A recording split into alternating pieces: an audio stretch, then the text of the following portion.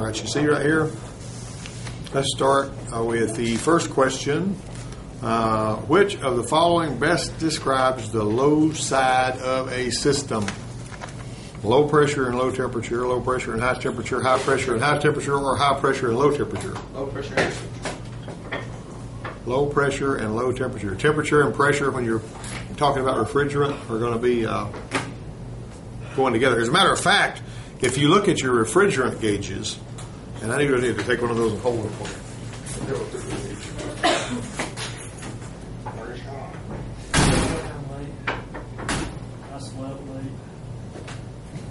These are refrigerant gauges right here. That's the 134. And these refrigerant gauges, if you look at the little numbers and all, you'll see that temperature and pressure are actually listed on the gauges. Look at them gauges. Look at them really close. And you can see that you got temperature and pressure both listed on the gauges. See what I mean? It's all about that. And pass it to them other guys, and you'll lay them over on the bench when you're done. Okay, which of the following best describes the high side of the system? High pressure and high temperature. That's another A.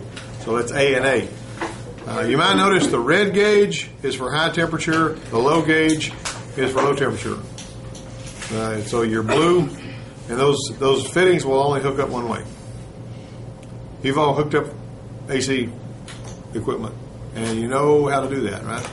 Okay, now when I'm going to check my refrigerant to see what's in it, in other words, if I want to see if there's hydrocarbon or if I want to see if it's a blend or whatever, which side of the system to hook up to, the low side or the high side? High side. You go hook up to the high side. Do you want liquid in my refrigerant machine? Well, you don't really have to think about it a whole lot because it won't fit but one fitting. Got it?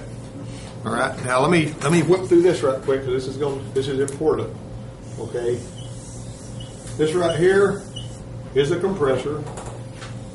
This right here is the evaporator. This right here is a condenser. I'm just drawing this to be real simple, right? See that? Okay, so this right here, let's say that this is a fixed orifice system. It's a fixed orifice system. Why do we call that a fixed orifice? Instead of having an expansion valve on it, it's going to have an orifice tube. The orifice tube is a little plastic thing about this big. It looks like a screen, and I could have one of those in my hand if I'd have been, thought clearly enough to do it. But what are we going to do here? Leaving our compressor, where are we going? Which direction is the refrigerant moving? You're going to have to do this on your final exam, okay? So you better be paying attention. Don't have this bored look about, I'll be so glad when we're through in here so I can go out in the shop and finish working on my Dodge. You know what I'm saying? No. Oh, you don't want to work on the Dodge, do you? Oh, you do want to work on the Dodge. Okay. All right, so which way is this going? Okay, you might notice also there's a fan in both places, right? Both places? There's a fan here and there's a fan there. Think about it. You got a condenser fan, you got a fan blowing into the car. Oh, yeah. Duh. All right, so both these are heat exchangers. It's a heat exchanger, that's a heat exchanger. Which way is it going? Leaving the compressor going where? Condenser. Okay, what do we call this line? What do we call this line? Now there's three different size lines. You got a big fat line, you got a medium sized line, and you got a real skinny line. All right. Anybody remember what that line's called? I went over this first day of class, right? Okay, we'll talk about that again in a minute. Okay, now I'm going to leave this one and go where? I'm leaving the condenser going where? Huh? What is that called? Evaporator. All right. But I am going through The dryer. an orifice tube. No, well, this one right here, I want to say this has got a fixed orifice, right? But we are going through an orifice tube, but it's not going through a dryer on the high side. This line right here is the little bitty line, the liquid line they call it. However, when it gets past this little orifice, this right here is, what state is the refrigerant in when it leaves here? It's a gas. It's a high pressure gas. That line's going to be a hot one, isn't it? Right here, we're basically got a gas that's doing what? Change it to It's condensing. That means it's turning into a liquid. As it turns into a liquid, it's giving away heat, getting rid of heat. When it leaves here, it's a high pressure liquid. Okay, and usually, on a lot of these cars nowadays, you'll have a high pressure switch to open, either kick on the condenser fan a little higher or whatever. All right, now we're coming up here. we got going through our orifice. We're going to turn into, we're changing states on our refrigerant. What are we changing states to? What is it? Yes. No, not a gas yet. It's changing to a low pressure liquid. It has to be liquid when it goes in there. Okay. Why does it have to be liquid when it goes in there? Because what happens in here? Gets cold. Huh? When it gets cold. It evaporates. So it cannot evaporate in here unless it's a liquid when it goes in there. Now you can't actually have clear lines where you can see all this kind of stuff, but basically you're choking it right here like you're putting your finger over the end of a water hose and it's misting out. So it's basically a low pressure liquid with a lot of ability to expand. As it expands and begins to turn, and what's the boiling point of refrigerant? Remember? 200. 21 below zero, basically. You're talking about 21 below zero, it boils. Oh, yeah. You remember that stuff I had in that little can of duster? Yeah. And you spray it in there. When I poured it on the table, it boiled like you poured water on a hot skillet. That's what it is. Okay, coming out of here, we got a big line. Now remember, this is a fixed orifice system, right? Fixed orifice. I'm going to get the better markers. These markers here, where's my markers at? I got some markers in there. That's a crummy. All these markers are wore out. That's a fixed orifice system. Coming out of here, what do we got? Gas. But it goes through an accumulator. It's low pressure, and it goes back to there. So this is a compressor. This is the condenser. This is the evaporator. This is the orifice. And that is the accumulator. Now, what do you remember about the accumulator? If I don't burn this in, if I explain it one time and you sit there and say, yeah, that's really interesting, and you move on and don't ever talk about it again, you just evaporates. You don't have to think about it anymore. That's why we're going over it again. And what'd you say? What happens in this accumulator? This is that big silver can. And that when it mixes with the refrigerant? I mean, not with the refrigerant, With the oil. It picks up some oil in there. Now, in that thing, we got a tube. This tube is actually coming in, going down, and whenever this compressor is pulling refrigerant out of that, it can't get anything but vapor. But it also gets a little bit of oil mixed with it in the process because there's some oil in there. And I can show you a cutaway of that later. But the fact is, you got low pressure gas in here, and this needs to be cold all the way to here. If somebody says my air conditioner's not working, and you just walk up there before you even hook your gauges up, and the compressor's running, but this is not cold. See, if the compressor's running all the time, what do we know? Now, you know how you got low pressure in this, right in here in this line right here, usually on this thing right here, you're going to have a low pressure cutout switch. And it's got two wires going to it. And that low pressure cutout switch that's in this low side line is going to cause that compressor to cycle off and on if it gets low on refrigerant, or if the pressure gets below a certain level, turn off that heat because it's too hot in here. All right, so up here we got a high pressure cutout. It's got the ability to cut off the compressor, and also is going to probably kick the condenser fan on high. Got that? So if this pressure goes up too high, it's going to kill the compressor and kick the condenser fan on high. And if this switch up here, if the pressure gets too low, it's going to kill the compressor too. So that's why your compressor short cycles, is because this silly little thing up here is causing that. See? This little switch is in the low side up here. So you got a contact switch up here and you got one down here. Now on some of your really complicated newer ones, you've got a transducer here, which means it's got reference voltage going to it, and your computer knows exactly what that high side pressure is. What are you smiling about? At least it takes. You didn't have your phone in your hand. You're smiling about something. Oh, yeah. I got to keep an eye on Brandon. I don't want him to sneak around. Look at him. He's smiling again.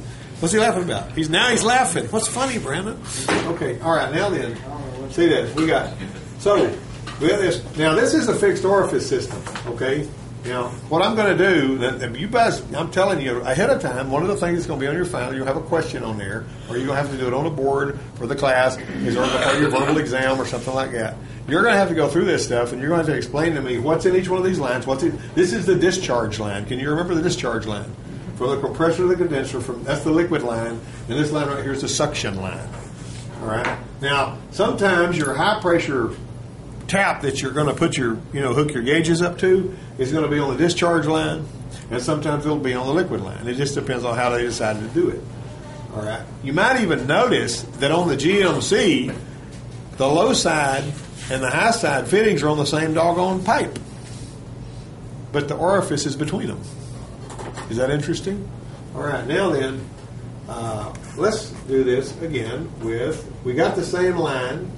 I'm not going to change anything here. This is the same pretty much. This line right here is going to be the same, except you've got an expansion valve. And that expansion valve is fixed so that the suction line, the expansion valve is measuring the temperature of the suction line so it will know how to change the size of the orifice. You got it? Brendan? What you doing? Who you talking to? Yeah. What you need to, whoever you're texting, you need to say, don't text me right now, I'm in class, okay? So you need to send a text about that. Say, the instructor just fussed at me because I'm texting in class, so I need to get off the phone. Wait till you get in the bathroom or something like that to text them back. All right, now then. So right here, we're going to take this out. We're going to take it out right there. All right. See that? And that's the suction line, which is actually going to be this. Notice how this Chrysler was really slick. They run the suction line through here, and they got the fixed orifice in here. Some of them have got this little alcohol diaphragm here with a little sensing tube coming off of it that's taped to this darn thing. Taped to it? Yeah, it's actually got some sticky. No. It's some sticky press tape stuff that's made for air conditioning. And it actually, you put that around there, and it's measuring that, and that's to letting the orifice decide. And there'll be a little screen in that orifice sometime that will stop up and keep them from working. Somebody can take it out, you can clean it, or you're really supposed to replace it. Now, remember what I told you, if your low side and your high side are both low and it's not cooling, then typically the expansion valve is what's wrong with it. That's usually what it is. If your low side and your high side are both low and it's not cooling, sometimes the evaporator will cause that condition, but typically it'll be an expansion valve issue. All right, now we don't have an orifice here, but we do have, we got an orifice, but it's not fixed. It's actually a changing orifice based on the temperature of that. That one there, the difference in that one is you don't have this accumulator here, but you've got a dryer over here. So the dryer's over here on the ones with an expansion valve. And I'll tell you what's funny about that. I've talked to people that work on air conditioners all the time. Some of these mechanics, they work on air conditioners every day. They fix air conditioners all day, every day. I said, have you ever noticed that if a vehicle's got an expansion valve, it'll have the little receiver dryer over here in the liquid line, and if it's got a fixed orifice, it will have a big accumulator over here. And they'll say, I never thought of that. But you're right. I mean, they instantly run it through what they know to be the truth, Now, when somebody tells you something that you've never heard before, what's the first thing your mind does? Your mind compares it to what you know to be the truth to see if it lines up, right? What if you don't have any data to compare it with? You just pretty much got to accept it. So when you're in school, if somebody tells you something, you don't have anything to build on, that may be your foundational material. That's what we're doing here, is we're giving you a foundation so you can understand refrigerant flow. Let me tell you something. You guys, and I may make you do this in class one day, explain this to each other and go over it together. Talk to somebody about it. You know what I'm saying? Chelsea, explain it to your boyfriend. Whatever. You know what I'm saying? Get him where you sit him down with a piece of paper and draw this out. Okay, I can see that going down. Yeah. Whoever will listen to you. Anybody. Doesn't have to be him. Anybody that will listen to you, so you're going to talk to them. All right, now let's go through the rest of these. I always have to do this because sometimes we just get so into the blowing through the test and jumping out into the shop that we don't learn some of the stuff we have to learn. And I'm figuring that most of our air conditioning learning is going to happen toward the end of the semester when it gets warmer. Because that's when people start squawking about their air conditioners, and we're going to wind up having to do more air conditioner work toward the end of the day. Right now, we're loaded with engine and transmission work, aren't we? Okay, bingo. All right. In a properly operating system, the evaporator temperature is about what? In a properly operating system, the evaporator temperature is about what? It's going to be just above freezing. Just above freezing. You don't want it to go below freezing. You don't want it to freeze up. So did you know that on Volkswagens they have temperature sensors in the register coming out into the car so they can tell what it is? Let me ask you this: did you know that in the that Hyundai out there, the water that's in the evaporator, that in there, they actually have a temperature sensor measuring that on that air conditioning system. They got a temperature sensor in there. Okay, the thermal expansion valve is located where? And the condenser inlet, the evaporator outlet, the condenser outlet, the evaporator inlet. That's the expansion valve right over there, right? Yeah, that's right. It's at the evaporator inlet. Yeah. Before the refrigerant goes in there, did you turn that off? When's it still blowing? It's blowing. It's still blowing. I should not be hearing that fan. Okay. Okay. Today's Brandon's turn to be for me to give him a hard time. Anyway. I love to get one of those looks out of him. Okay. Now then, so the refrigerant inside evaporators is what? What is it? Is it a liquid? Liquid change into a gas? Gas or gas change into a liquid? It's a gas. No, that's the condenser, Shug. Okay, yeah, all right. So we got liquid change into a gas, and that's when it evaporates. When it's evaporating, it's in the evaporator, right? Yeah. An accumulator is very similar to a what? A evaporator, receiver dryer, orifice tube, or condenser. We already talked about that just a minute ago. Huh? No, accumulator. The accumulator's on the other side of the evaporator, right? Yeah, the accumulator, yeah. The accumulator, if you got an orifice tube, you're going to have an accumulator. Remember that. What I said, if you've got a... Huh? Well, that's the phone ringing. Let me answer the phone real quick and see what they got for me here. If I can stop it. Okay, and now that the phone call is passed... two technicians are discussing orifice tubes. Technician A says orifice tubes usually placed close to the evaporator inlet. Is that right? Mm-hmm. He's right. Technician B says the orifice tube is placed close to the condenser in some vehicles. Is he right? Mm-hmm. Yes, he is too. You know which vehicles it is? Like an early 90s Chevrolet. You got to pull the doggone grill and the liquid line where it comes out of the condenser. That orifice is right there. It ain't that far from the condenser. And what's number 6? You never told us. Did I miss number 6? Yeah. An accumulator is similar to a receiver dryer. I'd already answered that question with my little diagram all ago. You can figure that out.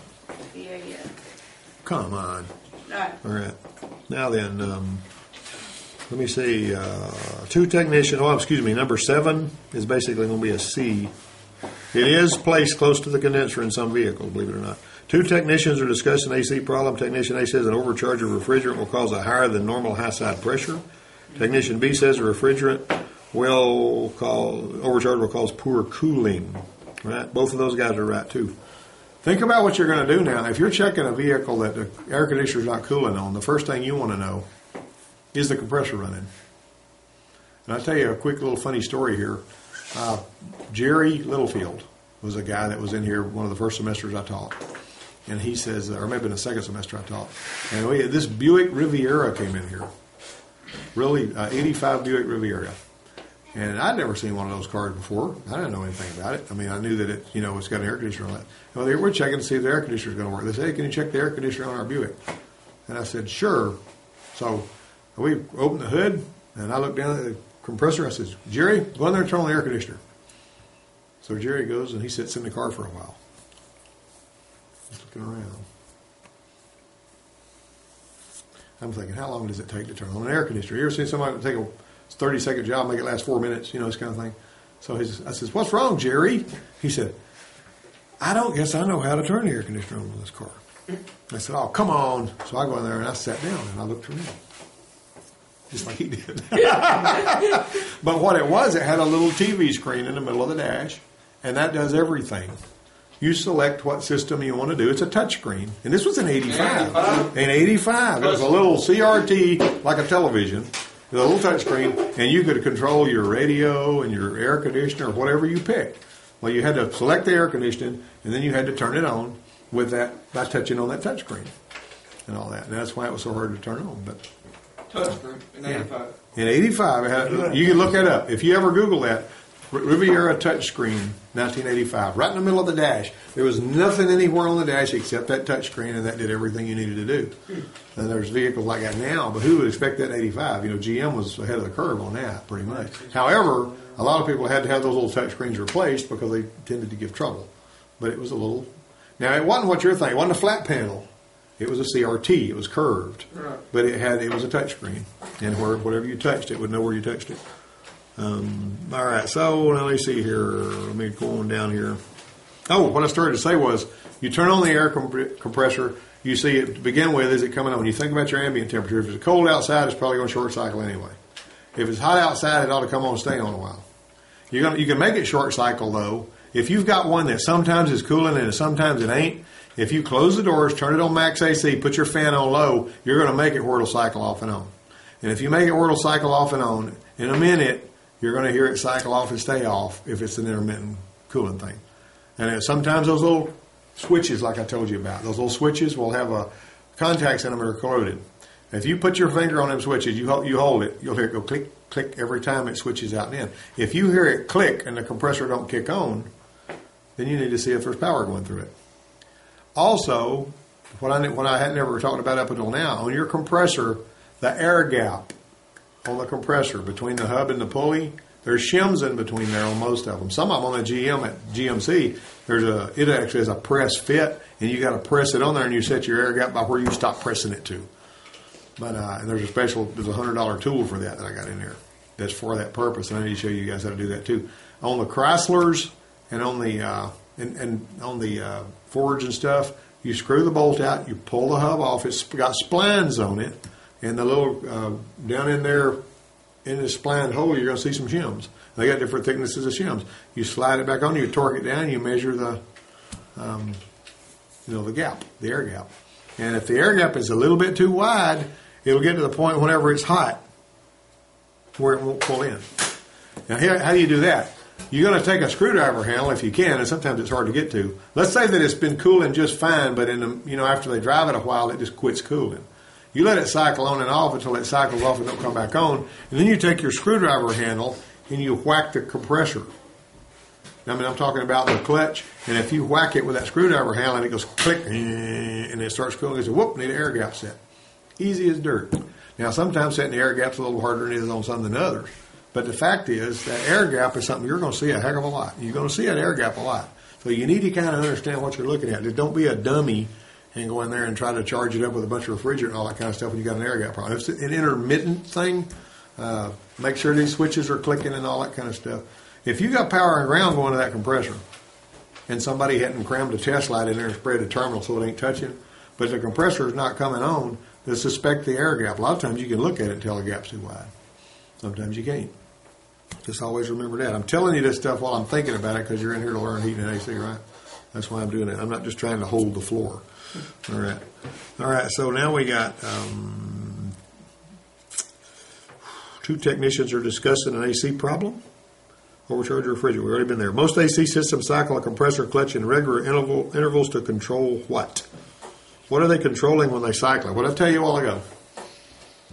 Pressure. This is a Monday, and everybody's a bunch of deadheads. What did I tell you earlier? Why is it cycling the compressor?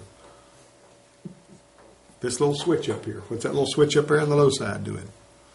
It wants to keep the evaporator from freezing up. Oh, yeah. Bingo.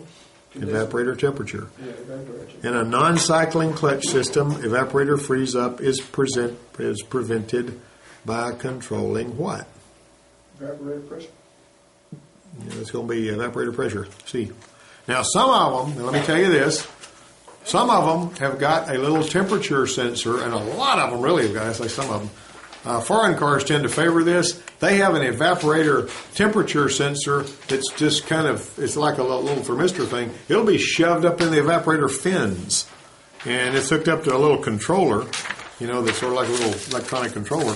And that little electronic controller will cycle off the AC. Now, I told you guys about this dadgum Geo Tracker that came in here. I never seen a Geo Tracker before. I worked at a Ford dealership. Comes in, a girl says, this is weird. Now, you listen to it. This is a weird story, and you're probably not going to forget this, but it's weird, and I cannot explain why or how this happened. She comes in here, and she says, my air conditioner worked up until, it worked all last year, and we went through winter, and now that spring is getting here, it doesn't work anymore. Well, that's not too terribly weird, is it? And so I get in there, and what the controls that are there. You click it over on, you turn on the fan, you click it over on your, blow it in your face. The little ISO symbol that shows a person sitting in the seat with the air blowing in the face. Okay, so I turn that thing on, and I don't feel any cold air. So I get out there, and it's got all of this, everything it needs for air conditioning. As far as the refrigerant now was a blend. But we didn't, really, at the time I didn't have any way to pull it out, but it had plenty of refrigerant in it. It was just like it was part 12 and part 134. That won't keep it from cooling. It's dangerous. You don't go suck it into your machine, right? So I'm checking all this stuff out. And I could kick the AC on and make it run. Well, what I found out was, you know the little button that you pushed, it's got a blue light on it that says AC on it? Right. This one had a place for it, but there was no button there. And there never had been. The wires were just laying there stiff like they had been when the car was built. Now, how did her air conditioner ever work? I said, has anybody worked on this thing or replaced part of the dash or anything? She said, no. Nobody's done anything like that to it. But right there where the button was supposed to be, there was a little blind plug, like you would see that you'd have to break out to put the button in there. And the button was $70. And she didn't want a button. Well, I said, this is ridiculous. So what I did was, since she didn't want a button, I just jumpered that little wire that was supposed to plug into the button so that any time she turned it on, the compressor would run and she could actually regulate the heat with temperature with temperature control. But that was just the strangest thing I've ever seen. How did it ever work? You know? I mean, I actually wrote an article about that. It's a geo-tracker. It was an unsolved mystery. I never figured out what the sound hill was going on there. Why was there a place for a button but no button? Why had there never... You can look at a connector. No button had ever been plugged into it since that thing was brand new.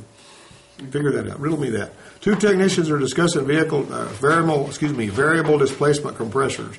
Technician A says they're designed to control evaporator temperature. Technician B says they're designed to control evaporator pressure.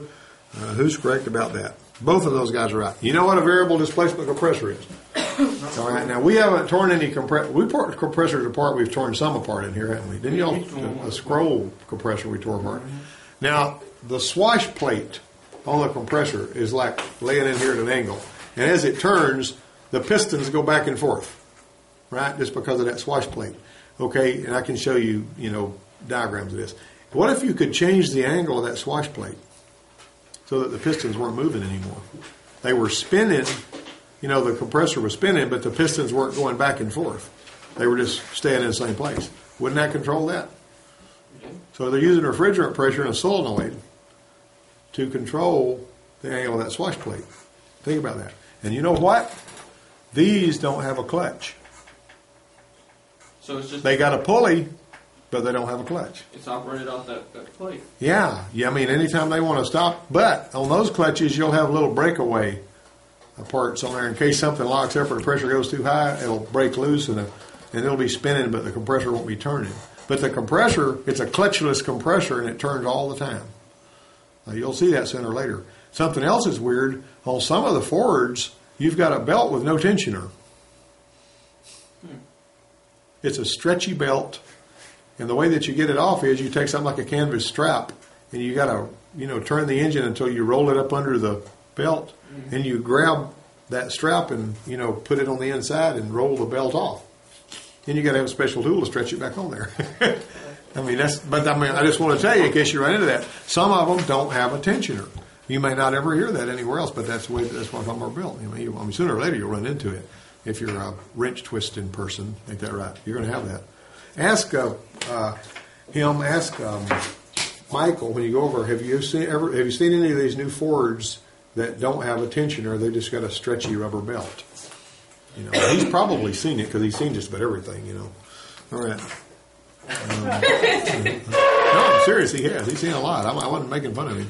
All right. What are you doing? All right. Okay. Y'all are doing like Brandon. Look at that. Brandon's over laughing again. What are you laughing at, Brandon? What's funny? I'm laughing at Wes. Oh, he's laughing at Wes. All right. All right. We're gonna zip on through this. We're gonna get through this real quick. Let's make it happen. Okay. Huh? 12 is D. Yeah, 12 is D. No, let's see. Automotive AC compressor is scroll, reciprocating piston, rotary vane. Rotary vane? That's interesting, isn't it? What's a rotary vane do? We'll talk about that later. Two technicians are discussing the lines used to connect AC components. Technician A says they're usually rubber hoses with metal ends. Right? Usually. Not every time, but usually. That's why he said usually. Right? Rubber with metal. Huh? Anybody? Okay. Technician B says metal tubing is often used. Okay. Yeah, that's both of them. A starved evaporator is one that has low pressure but too warm temperature. And what's that going to be due to? Is that going to be restricted airflow over the evaporator? Too low of a refrigerant charge? Too high of a refrigerant charge? Or what? Too low? If 14 is going to be B, that's too low of a refrigerant charge. It's not getting enough refrigerant. Desiccant is placed in a receiver dryer or accumulator dryer to do what? A, absorb moisture. That's what desiccant's there for. That's the same thing you put in like a bag of beef jerky. That little thing in your bottle of pills, Yeah. you know, it's got desiccant, do not eat, and this kind of stuff. Yeah. You ever wanted to eat that to see what it do to you? What would it do No, to never. you? Huh? What will it do to you? I'm not sure. I never ate it, but there's a reason why they say don't eat What it. did they say it'll do to you? I don't know. It'll probably absorb all the moisture and you would just dry up. I don't know. All right. And, let's see. The refrigerant enters the evaporator as what? A vapor? Low pressurized vapor?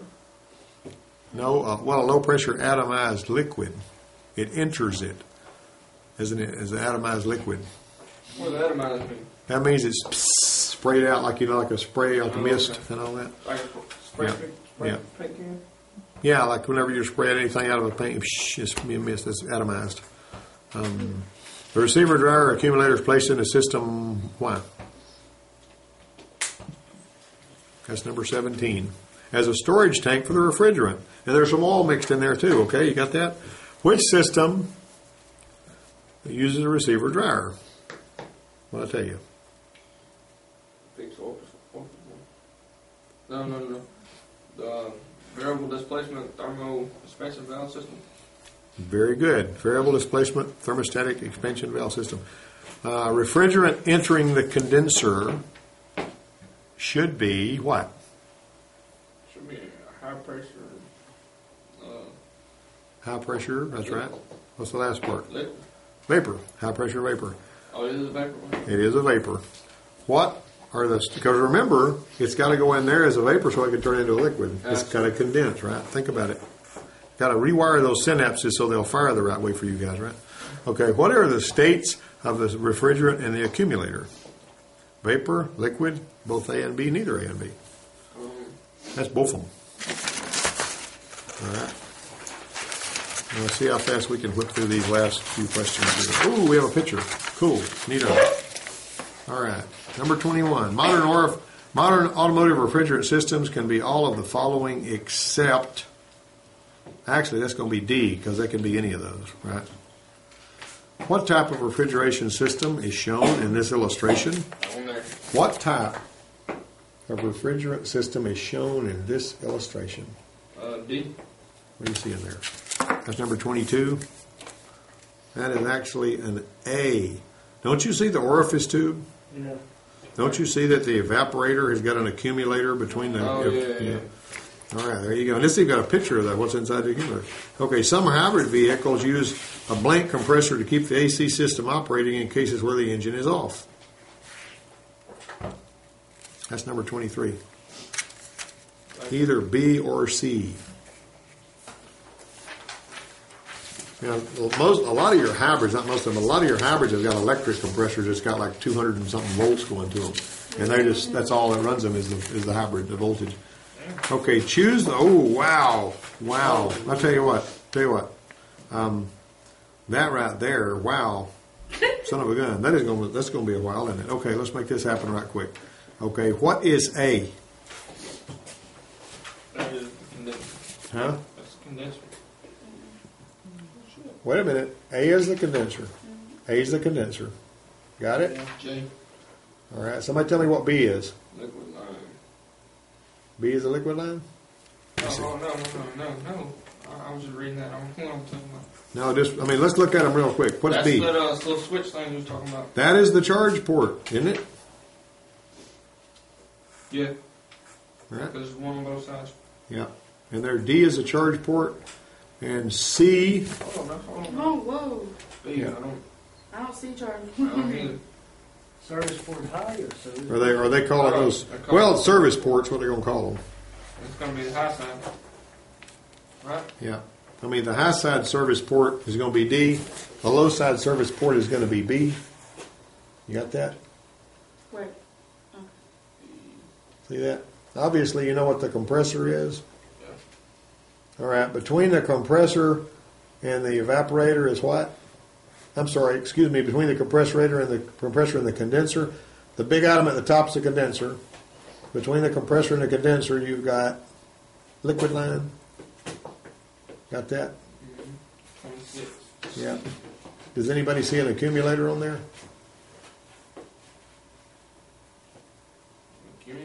What kind of system is this? I don't. Huh? What kind of system is it? I'm lost. Stick. What is that? L.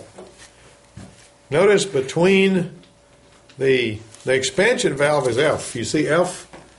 You see the expansion valve? Right down there on the evaporator. They drew the expansion valve, and it's one of these kind. Got it? It's the expansion valve. Because of the fact it's got an expansion valve, you know that can is a receiver dryer, not an accumulator. Receiver dryer is always in the liquid line. That got them all? Is there any we missed? Do we have a suction line coming from the evaporator to the compressor? We do, don't we? Let's see. You got it? What do you think about that? Fantastic. Huh? Fantastic. Everybody happy? No. What do you lack? All of it. The line that comes off the compressor going to the evaporator is the.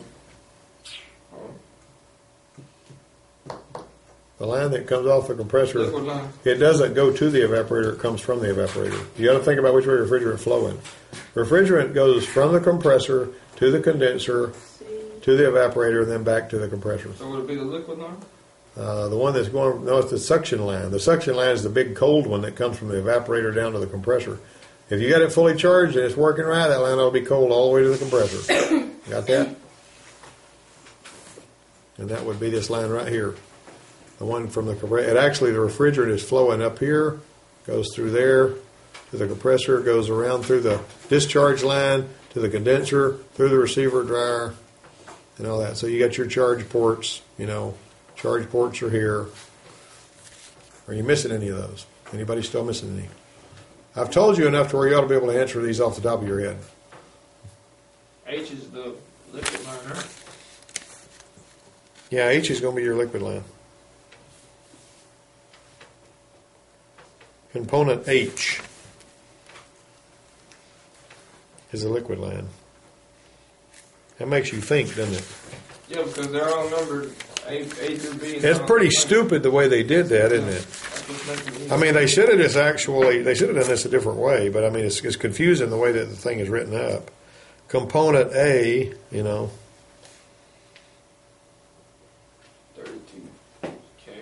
I tell you what, I would have done that a different way. I need to edit this test here. This is ridiculous. K is the high pressure relief valve, right? Pressure sensor. Pressure sensor? Mm-hmm. It's not a relief valve. That's going to be on the compressor. Look, M is the high pressure relief valve. And what happens, the high pressure relief valve, when the condenser fan doesn't come on, that high pressure relief valve scares the daylights out of you. What you'll hear, if that high pressure relief, it's made to pop at like 500 pounds or something. If that thing pops, it'll go, make a big noise, and there'll be a bunch of steam come out from under the hood. And he said, "What the world is that?" Somebody said, "I hear a big noise and I see smoke from under the hood." He said, "Your condenser fan wasn't running, and it was summertime, you was running your AC." That's usually what that is. And if remember now, I told you that way to check the fans to see if they were intermittently, All right, so everybody happy with that? Y'all done? 29 is